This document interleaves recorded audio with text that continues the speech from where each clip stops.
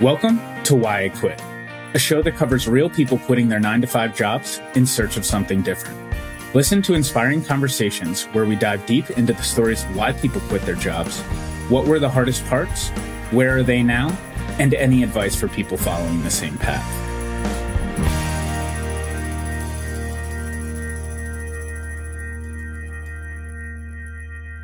We are so excited to introduce Alex Politsch as this week's guest on Why I Quit.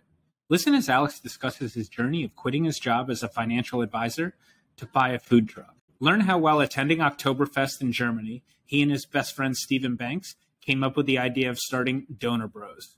Get inspired hearing how they grew from a food truck to now having 2 brick-and-mortar locations in Baltimore. Hey, Alex, thanks so much for joining us today. Hey, Dave. Thanks for having me. Awesome. Well, I'm excited to hear your story. Do you mind starting out telling me a little bit about where you're from and transitioning that into your first full-time job? I'm from Baltimore, Maryland, specifically Catonsville, so right outside of Baltimore, and went to school all around there, ended up going to Salisbury University and graduated with a degree in finance focused on investments. And my goal was to go into wealth management and or if I could figure out how to do it, get into hedge fund. Always thought I would be an analyst. My mom did wealth management for 41 years. I thought that's what I'm going to do. I loved her lifestyle. She provided the family with a really good life. And I just thought that's what I'm going to do. I'm going to go be like my mom. So graduated from Salisbury, took a job as a bank teller at Wells Fargo, and quickly worked my way over into their private client group as a financial advisor or broker down in DC. Did that thing for a while, moved a lot of my clients over to a private practice out in Columbia, Maryland. And that's when I realized I didn't want to do it for my whole life.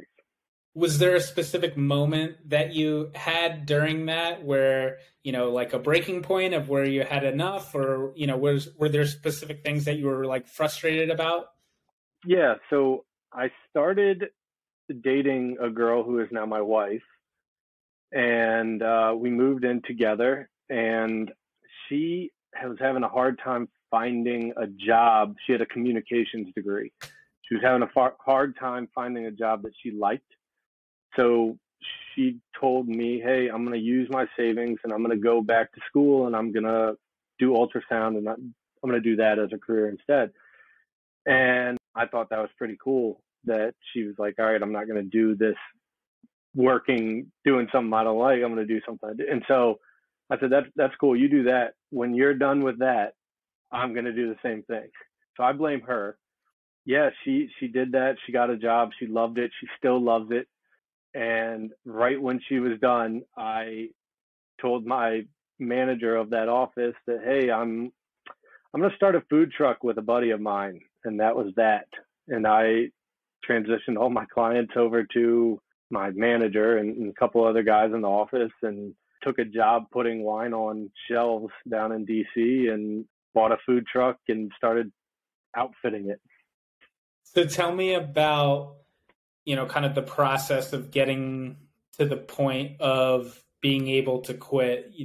Was it the fact that you just wanted to find something different and you were trying different things and the food truck came along, or, was the food truck the goal all along, or what did that look like for you?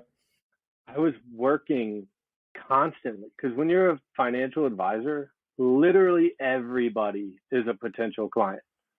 So it doesn't matter what you're doing, where you go, what time of day it is, how many drinks you've had. You need to possibly be selling at that moment, because anyone might be a person that has money, a person that will have money, or a person that knows people with money. So I found myself working literally at all times, getting people's phone numbers. I don't do this anymore, but it was always figuring out a sneaky way to say, so what is it that you do? And it was just miserable. So I like cooking for people. And I had gone to Europe back in 2011, and I saw this thing called Walk to Walk. And even when I was a teller at Wells Fargo and I was doing the training, I was drawing on a notepad how I was going to start walk to walk here in Baltimore and grow it. I contacted their corporate headquarters, asked them if I could franchise. I mean, it was just, food has always been something I kind of wanted to do. I fell in love with it back in middle school when I got bronchitis and got stuck at home watching the Food Network. Because that was all that was on back then. There was no streaming. So I watched Emerald and Wolfgang and fell in love with these guys. And and I was like, all right, I'm going to do food. I like cooking for people. I'm going to do food. How easy can I get into food? What's the lowest amount of money you can do it? And food trucks were blowing up in Baltimore at that time. So I found a food truck down in DC for 13 grand. And I was like, I can figure out how to afford this. So I bought it, and you don't know what you don't know. I bought a sous vide food truck, which means all it had was electric and a sink. It didn't have a hood. It wasn't built to do what we ended up doing, but you live and you learn. So anyway, I quit. I figured out I can afford that. Figured out I got a client who actually wanted to go in on it with me. And I was like, all right, I quit. I'm done with this. Transition my clients. And I had already scheduled a trip to Oktoberfest with my best buddy, Stephen Banks. And we went to Oktoberfest. We get there. I'm telling him about, dude, I just quit my job. I'm going to start this stir fry thing as a food truck. And then goal is I'm going to build out these tiny little shops. We're going to sell stir fry in Baltimore. Me and this other guy. We go to Oktoberfest. We do what you do at Oktoberfest. So we drank excessively. We got some lederhoods and we had a great time. But on literally the first day, we're walking back to the hotel and we walk by this shop and it's just got this giant stack of rotating meat in the window. And I was like, we should probably check this out. So we go in there. It's called Döner Kebab. We eat it. Go back the next day. We go back the next day. We go to Austria a couple of days after that, hit every Döner Kebab spot we could find, have it in all different ways. We got it on pizza. We're having it in wraps. We're having it over rice, salads, sandwiches. And we get on the plane to come back, and he looks at me and he goes, I don't think you should do stir fry. I think you should do Döner Kebab. If you do Döner Kebab, I'll do it with you. I was like, all right, well, figure out how to do that. So I got back. Turns out Döner Kebab doesn't exist here at all. Like, especially at that time, not at all. And there's no way to just buy the stuff for it. So I had bought this sous vide food truck to do stir fry, and I had to figure out how to do Döner Kebab on this tiny little food truck. That was fun. Literally cut the roof off of this food truck so I could increase the height by 6 inches, just so I'm kind of tall, and so is Steven, so that I could stand in it fully. And then I had to put a hood in it. I had a scar on my head from a while where I burnt my head on the hood because of how hot the hood got. I had to install a fan on the top of the food truck. And I had it parked in my parents' driveway, and there was like a deck over top of the driveway.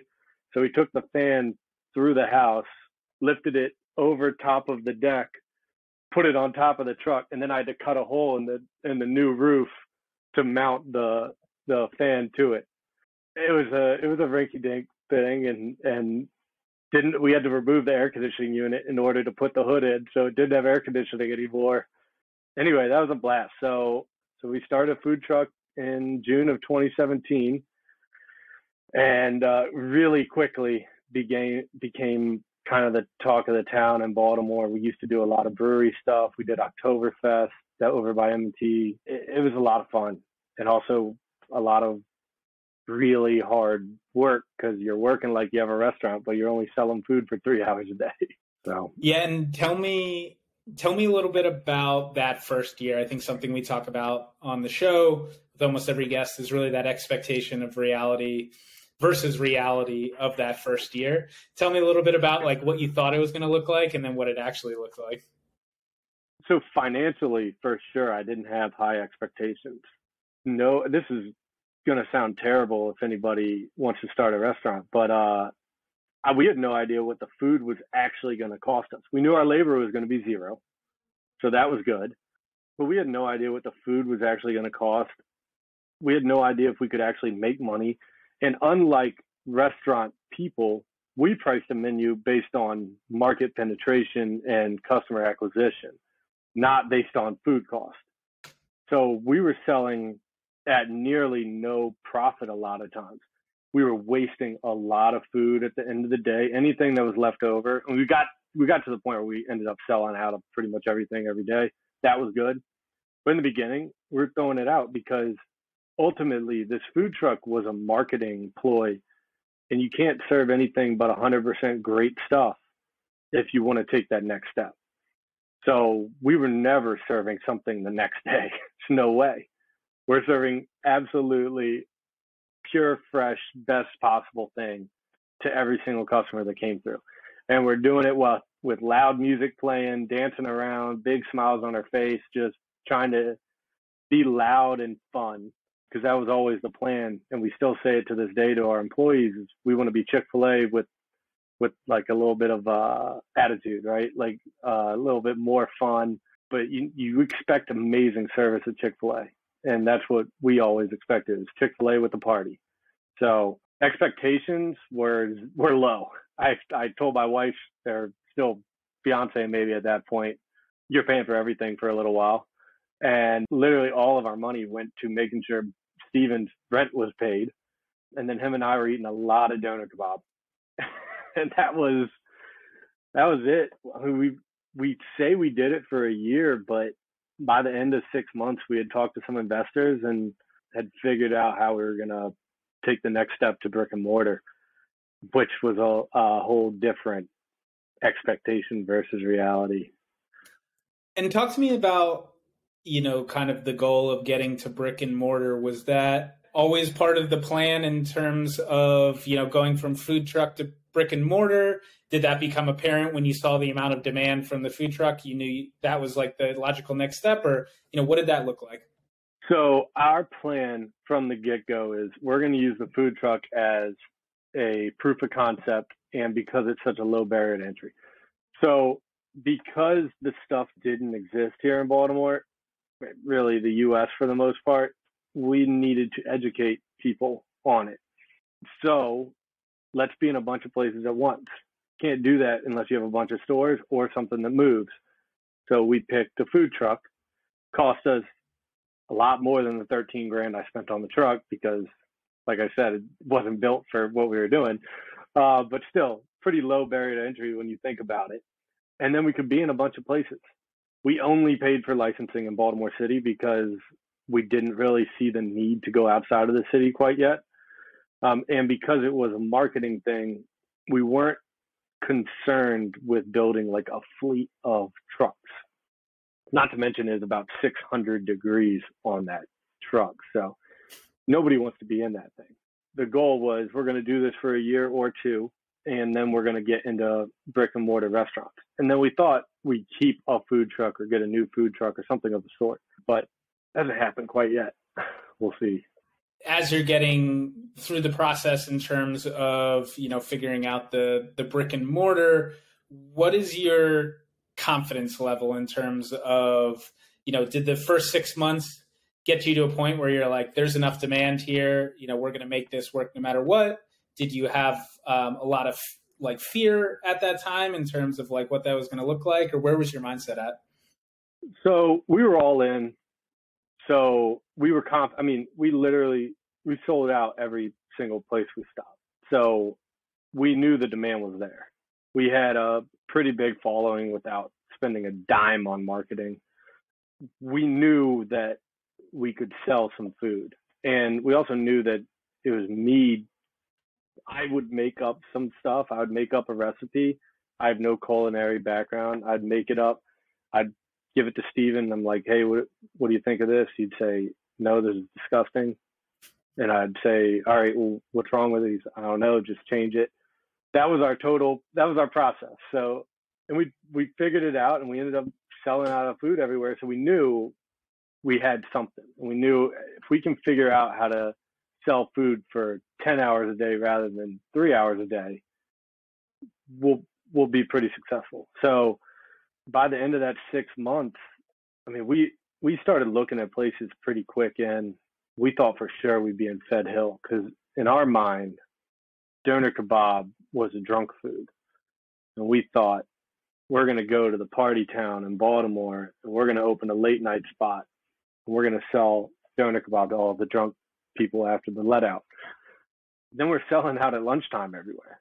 And so that kind of changed our mentality of, all right, maybe it's not a drunk food. Maybe it's just an anytime food. Put it on top of a salad, and it's pretty fresh. So we went up to Johns Hopkins University, and Steven drove up there early because you got to get a spot early. I was still in the prep kitchen, like finishing that day's work. And Steven's grabbing a coffee, and he's sitting near the truck. And he calls me, and he's like, dude, I think we should maybe take a look at this place down here, because it's so international student base. I mean, it's crazy. And we wouldn't have to educate anybody, because a lot of these people come from areas where doner kebab already exists. And I was like, we do sell out there all the time. Let's see if we can get in touch with this landlord. So we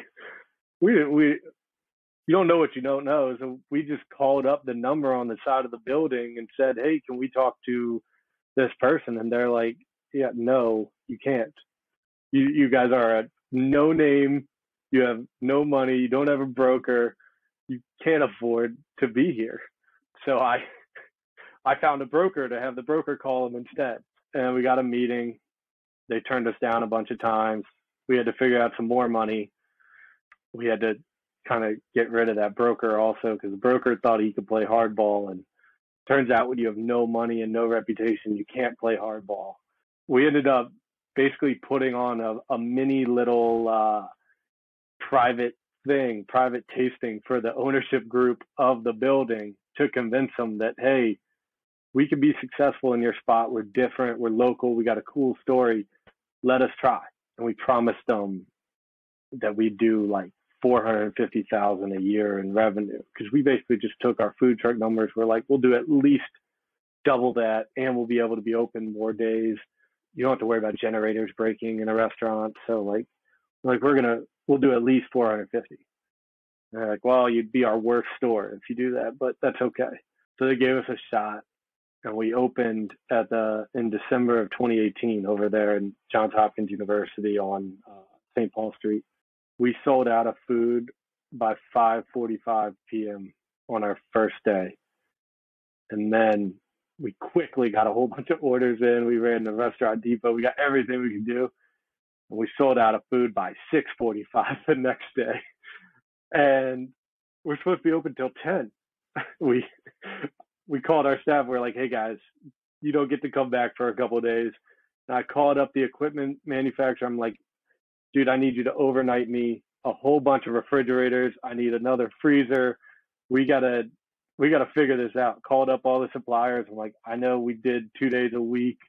We got to change it to 3, change our produce to 6, change our meat supplier to 6 days a week. I mean, it was, we rented 1,000 square feet, but we were in a food truck. So 1,000 square feet seems huge when you come from a food truck.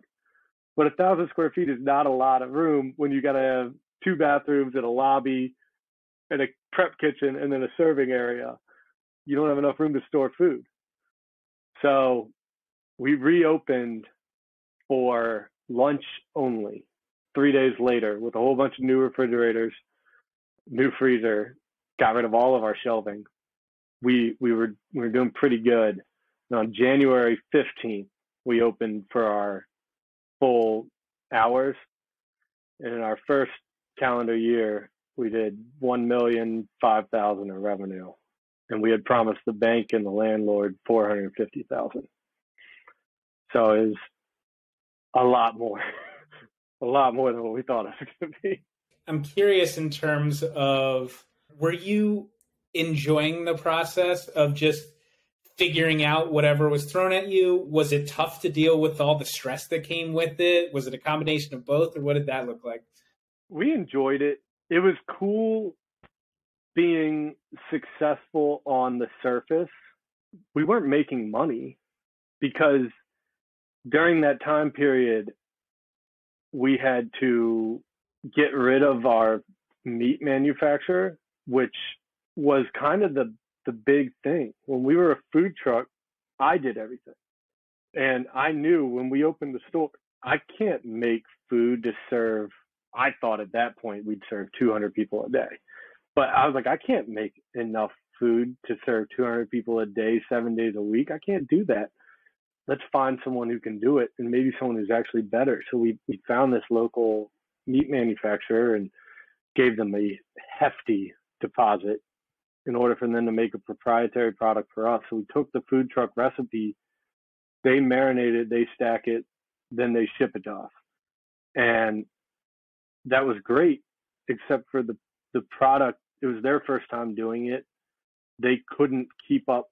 When we ended up doing double what we told them we'd do, they couldn't keep up.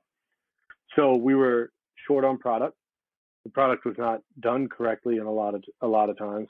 It was like falling off as we're cutting it off. So then I'm wasting a bunch. And then turns out it was overpriced on top of that, which we didn't really realize. But I mean, because of that, we lost a bunch of money early on. I mean, I remember calling banks, Stephen, and it was maybe February, and we had just finished February, and we did I think we did 101,000 in February, which was insane. I mean, we just gangbusters, line out the door at all times. And this is no online sales, no catering, nothing. Everything was just foot traffic. We didn't do any advertising. It was just people walking in and buying food. I called banks and I said, dude, we got to figure out how to sell less food until we figure out this meat thing, because every single thing that goes out the door costs us money right now. So the more we do in revenue, the more we lose. And that is a terrible problem to do when you're doing twice as much in sales as you expected to do. So I called up the largest manufacturer in the country for gyro. It's called Kronos. I'm sure you've seen all their stuff somewhere, right? So Kronos, huge company. I called up. I got a hold of the VP of sales for the whole country, and he happened to be in Baltimore 2 weeks later. So I had a meeting with him, and I'm like, "Hey, guy, can you make meat for us?" And he was like, "You can buy our stuff, yeah, anywhere." And I was like, "No, I need you to make our meat." And he was like, "Yeah, you're out of your mind. The only private contract we have is Arby's.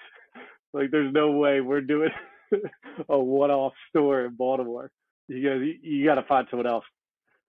But if you ever want any advice in the future or whatever, you could talk to me." And I was like, "All right, whatever." So I found this meat manufacturer up in Jersey, and I called them up and I go, "Hey, will you guys do proprietary for us?" And they go, "No, we don't really do that." Then I told them, I was like, "Dude, we're selling 400 pounds of meat a day. It's got to be, they're not that big, it's got to be a good deal for you guys." And they heard the number and they're like, "Yeah, we'll figure out how to make it happen for you." So getting them to start making our product took a couple months, and every single month that it took, we lost money. So we did $1 million in sales in 2019 and spent $1.2 million to get it, which is rough.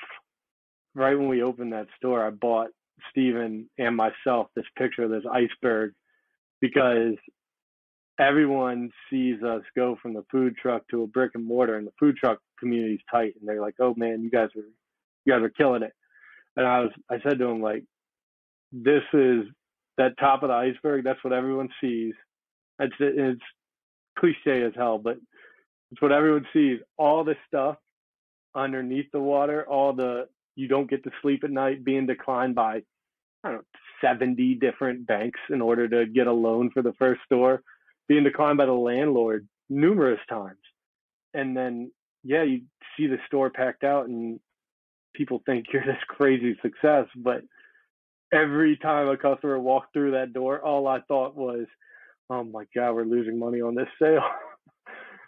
Yeah, I mean, we were profitable by the end of 2019. And at that time, we started looking for even bigger investors, because we were looking to do expansion. That was always the plan, is we were going to figure out how to grow this thing into a very successful food chain. And then COVID hit. Tell me about COVID. What was that experience like for you? COVID was tough on a lot of industries.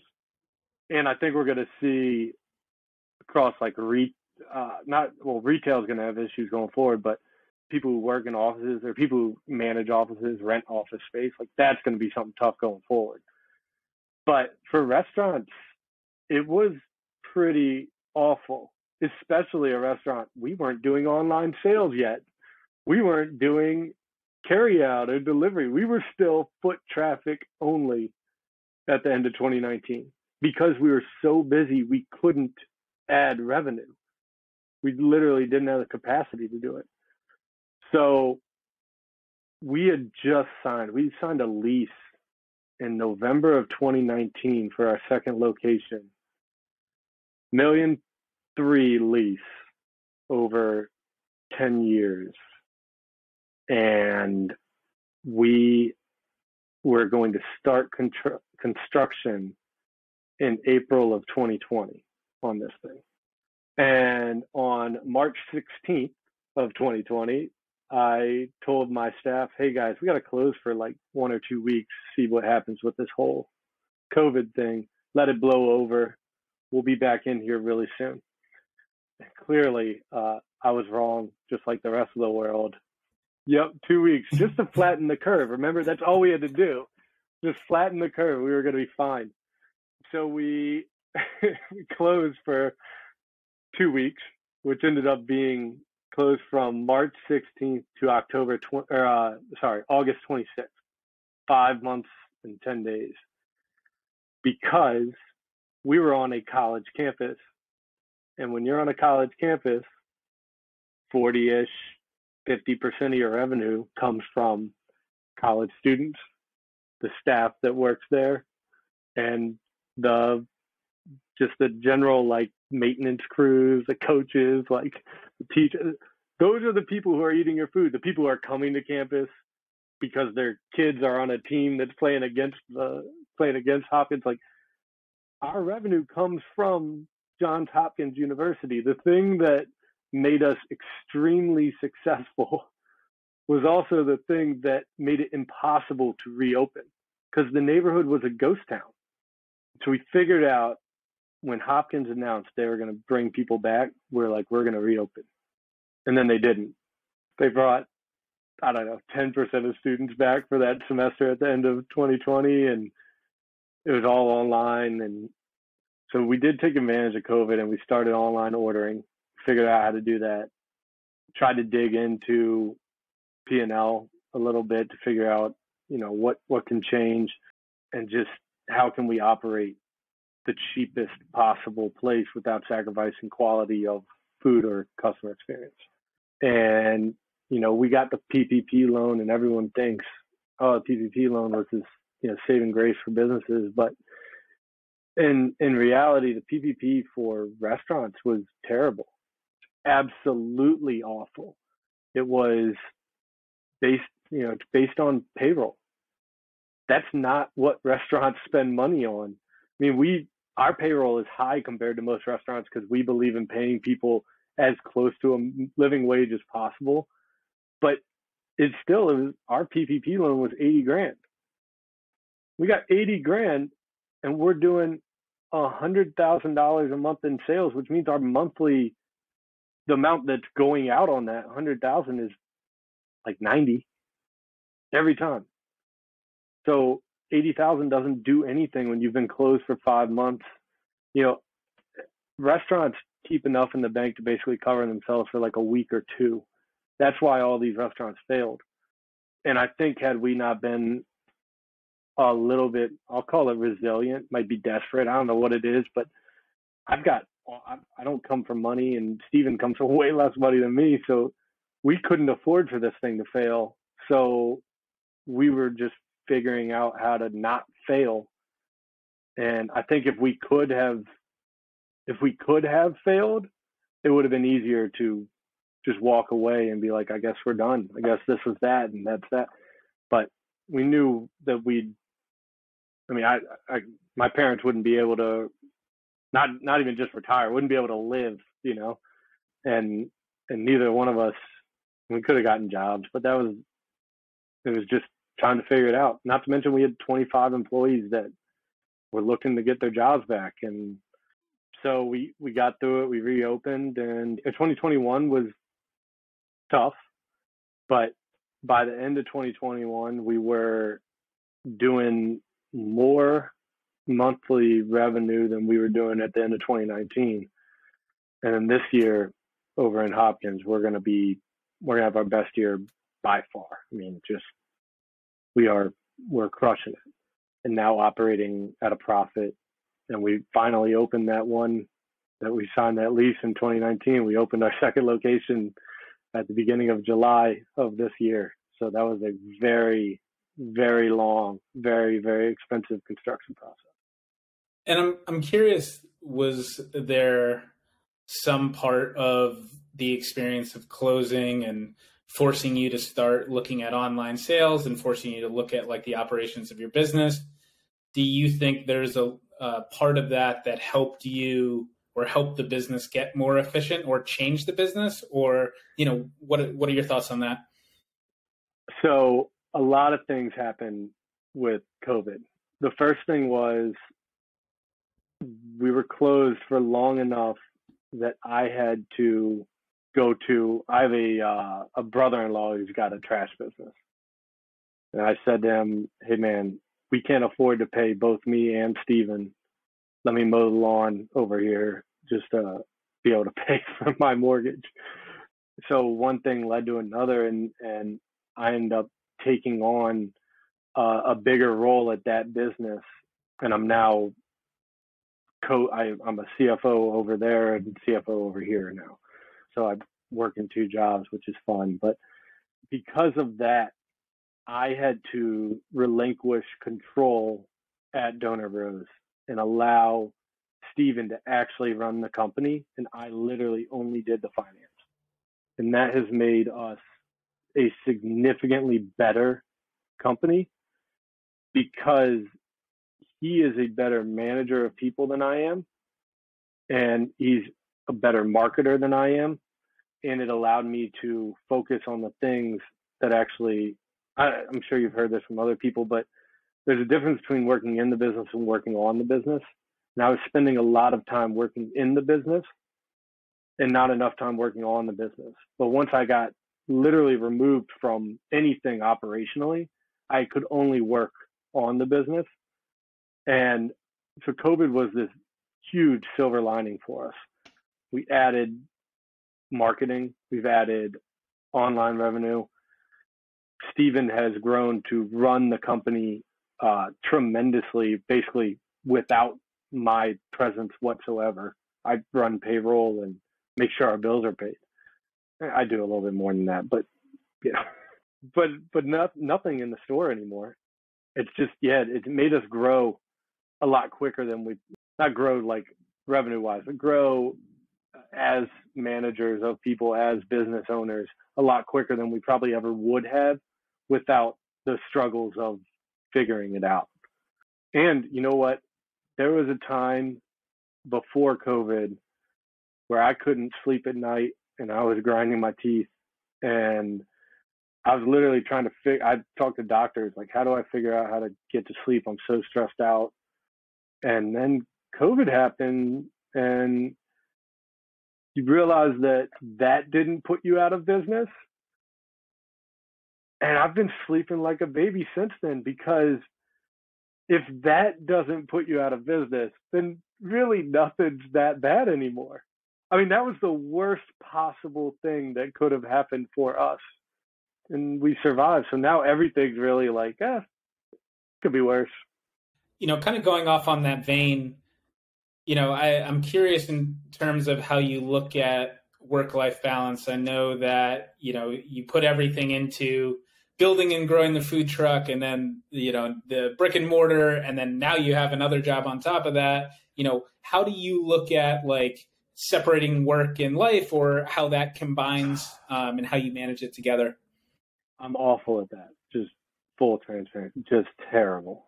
I think these things, these Apple Watches, having email on your phone, it's all terrible. I mean, I'm connected at all times. And I just had a baby boy like 3 months ago, so very fresh.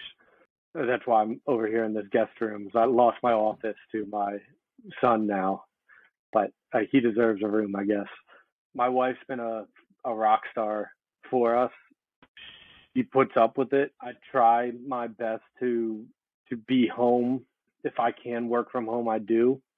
I'm just terrible. I'm terrible at work-life balance. I do a lot more work than life, and I bring it home with me. And I'm in the process of working out a deal where we're expanding the trash business, and I've got a investor coming on board hopefully soon with the restaurant thing, and we're looking to grow. And I'm really, really bad at it. I am not a good example for your podcast of like quitting and taking I'm going to put more energy into the things that are important.